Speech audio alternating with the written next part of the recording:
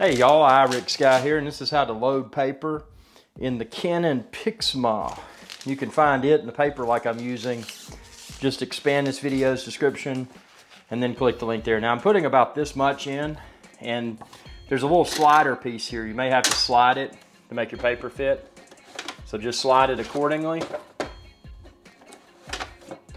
And then boom, slide it over, boom, like a boss, man, that's it. That is how to load paper in the Canon Pixma printer. And again, if you're looking for this printer, the paper like I use, expand this video's description and then click the link there. Hey y'all, Captain Irix Guy here. I hope y'all enjoyed this video. If you did, please be sure to subscribe. It's youtube.com/Irix Guy. And ring that bell icon when you do to be notified whenever I post another video. Thanks for your viewership, and y'all have a good day.